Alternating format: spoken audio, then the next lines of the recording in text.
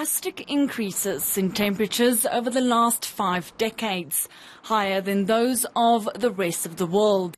South Africa is a region extremely vulnerable to climate change.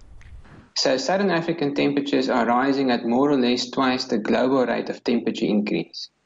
That's a major cause of concern, of course, because it means that even if the Paris Agreement is going to be successfully implemented, and the global temperature increase will be restricted to, say, 2 degrees Celsius, we may well still see temperature increases as high as 4 degrees Celsius across very large parts of the Southern African interior.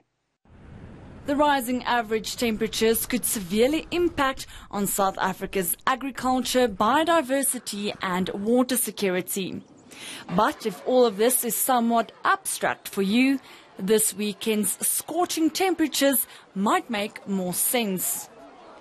When average temperatures in Southern Africa are rising, it also means that the frequency of occurrence of heat waves is getting higher. Apart from this weekend, the increase in heat waves has been observed in recent years, with record temperatures in the summer of 2015-16. So you better get ready for another hot and rather dry summer.